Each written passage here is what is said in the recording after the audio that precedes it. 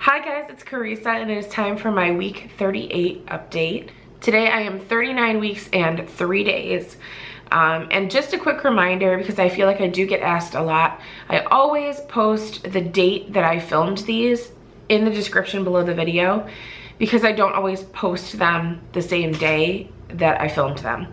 And if you want a more current timeline, that's where that is. And I also just posted an update to my Instagram and my Snapchat. So that information is below this video, just so that you know, this isn't in real time. I didn't film it and immediately put it online. I wish I could, but there's a little more involved in that. So a lot of the time it doesn't go up right away. It is also really funny because I'm finding in all the enthusiasm surrounding our due date upcoming, because as of today, when I'm filming, not when you're watching this necessarily, we have 4 days left till our due date. And I feel like there's a lot of people who seem to think that I would just not tell anybody once she was born. My family included. It's really weird. It's the weirdest thing, but we definitely will. We just have no news. As of the time I made this list for week 38, and as of today sitting in front of you, I have no signs of labor, so it's gonna be a while. It's gonna be a while. Honestly, physically, there's no real signs or changes to my body. I have times like I did in the past where I feel more pregnant than others, where I feel more run down and achy and just like slow to get around and to get things done, but not that much in a way. I don't know. I feel like my general pace isn't that slow, and I do have times where I really, try to make sure that I rest. And I don't really notice anything any different than I did a few weeks ago.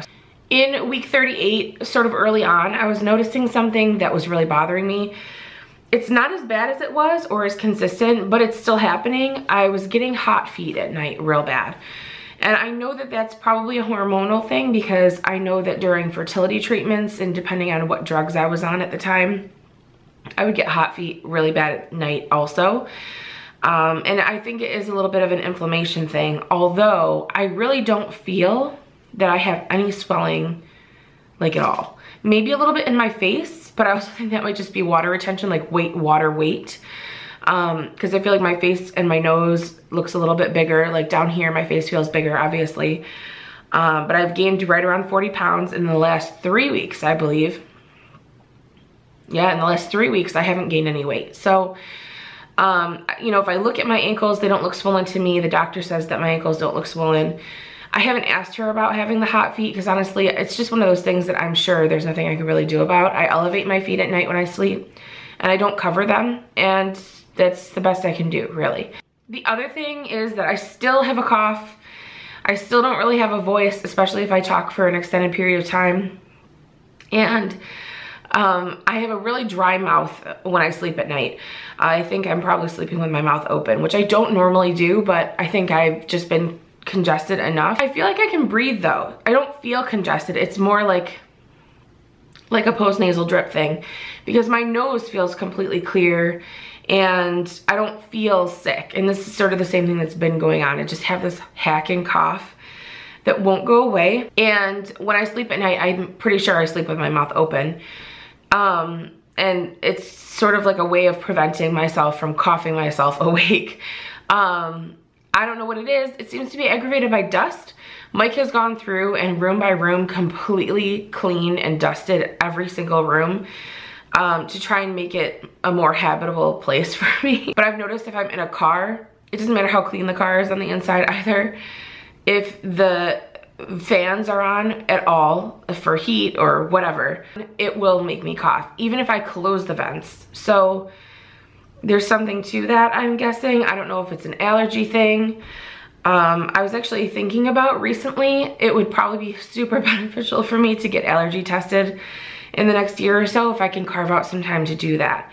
I don't know how that goes when you're breastfeeding, if I'm lucky enough to breastfeed, but I think that this whole situation I have going on right now might be cough related, might be allergy related. And the only reason I really bring it up is because that's the only thing that's been bothering me lately.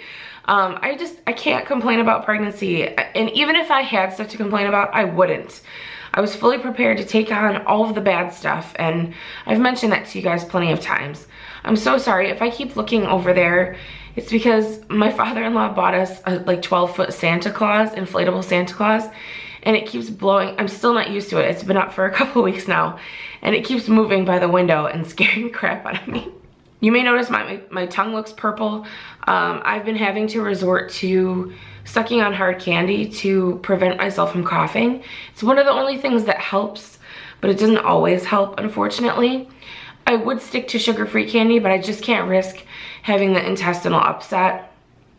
It's something that I don't want to have to deal with at all, first of all. And second, if I were to suddenly go into labor and have that going on also, I think I'd really regret it. So I can't have cough drops, and the closest thing is hard candy. It's way more sugar than I'd want in my system, and I really hate the way, you know, I hate having it on my teeth. I'm normally really conscious about that kind of thing. So my teeth have been a little sensitive to all the extra sugar, but sometimes I just need some relief. I can't stop coughing, and it's like the only thing I can do. So now that I'm losing my voice again, it's story time. So in week 38, we had a few incidences of, it was like false labor, but it wasn't false labor. It was like false promises of delivery. And my poor husband has learned to not get his hopes up anymore. I'm just kind of blank. I don't know how to process things when I'm told them. I do get excited, of course, but not that excited because I don't fully believe anything I've ever heard. But I've had some stuff go on in the past week or so that had led us to believe that we thought that we would be seeing our little girl sooner. So on the 19th, I had an ultrasound and a non-stress test, just same as I've been doing weekly, to watch for preeclampsia and make sure that our fluid levels are okay. In the ultrasound, I was told that it was beautiful. My fluid level actually went from 5 to over 10, which is pretty remarkable because it's been around 5 for a couple of weeks now, fluctuating very slightly. Not enough for them to be concerned. Then I went into the non-stress test. They found her heartbeat right away. She was still head down. Everything was looking great. Her non-stress test was going beautifully. The woman who was running it was very good. She was like one of the only ones who actually explained to me what was going on, and told me what she was looking for and explained to me how everything worked, and I appreciated that. And she kept saying how great everything looked on the screen, really enthusiastically, almost like, I don't know, maybe she just is like that, but it almost seemed like she was surprised. It was almost like she just doesn't see it very often or wasn't expecting it, so it felt really good. And then she took my blood pressure. So I was kind of riding a little bit of a high because between having a great ultrasound and having the NST go so well, I was feeling really good. And I had all these plans for what I was gonna do that afternoon. And she said that my blood pressure was concerning, and she seemed real concerned after she took it. She took it twice. And I always expect that they're gonna tell me it's a little high, but she told me that it was 166 over 100, and that's really high. I'm normally in the 130 to 135 over 80 to 85 range. So that was a big jump. She called my doctor, who happened to be on call at the hospital that day, and she sent me to labor and delivery triage. We had done this a few times before, so I had thought no big deal. But they took it a little bit more seriously than usual. They took my blood pressure more than once. They ran a non-stress test of their own for about an hour. Normally they only look at 20 minutes of data, but they ran it for an hour. And then they took a urine sample, which did end up having protein in it.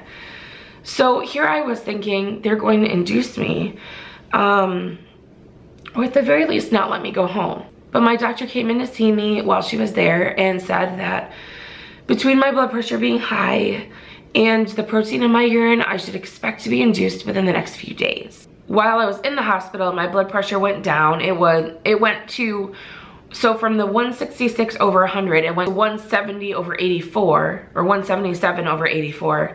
And then before I left, they took it again, and it was 144 over 75. Now, the reason they didn't keep me there was because the protein in my urine was at 2.9, and I guess 3 or higher is what they consider to be, you know, like a preeclampsia level.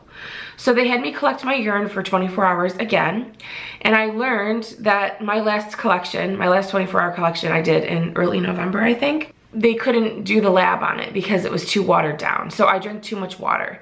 So I made sure in the 24-hour period after being discharged from the hospital to drink soda and juice and alternate it with water, not drink just water, which wasn't fun because I just sort of prefer water. But I drank some red raspberry leaf tea. I just alternated beverages and made sure not to drink too much so that I could get an accurate reading for the lab. Oh guys, I am suffering here. I just cannot. Where's my voice? In addition to not having a voice, the coughing fits are pretty hilarious because every now and then when I have a real good coughing fit, the baby, I can tell she's just like, enough. I can just tell. She starts moving around and punching me and stuff.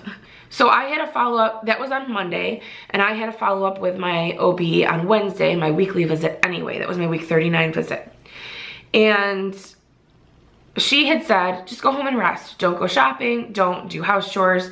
Just go lay on the couch and watch Netflix, is what she said. And that's what I did. It was killing me because I still had Christmas presents to wrap.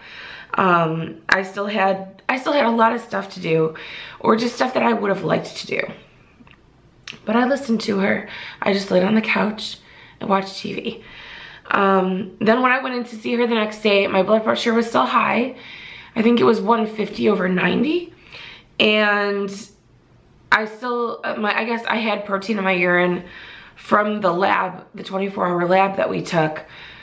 And that level was 240. So I don't know how they gauge that, because before it was 2.9 and then it was 240. That sounds like way higher. But it must have been on a different measurement system. But she said that that was normal. Mike and I had gone into that appointment thinking, there's no way that I'm going home today. I had protein in my urine. It's probably not going to stop happening. And how is my blood pressure going to be lower? Or, you know, if this is the onset of preeclampsia, which they seemed pretty positive it was, on Monday, we're like, we're probably gonna have a baby in the next 2 days. And Mike was so excited. He cleaned the house spotless. He packed the car, he packed all of our stuff. He was so excited. And we went to my appointment and my doctor said, you are 0% dilated, about 50% effaced. You've had no signs of labor. You don't have preeclampsia.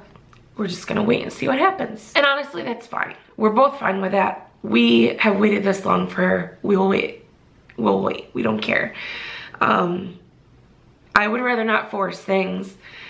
Mike did run out and buy me a pineapple because I told him that some women claim pineapple helps to put them into labor or dilate them. And I cannot eat any more pineapple. It wrecked the inside of my mouth. Oh my gosh. Oh, I never want to eat pineapple again. But honestly, a lot of that stuff, a lot of the things people swear by, I think it's probably just a coincidence.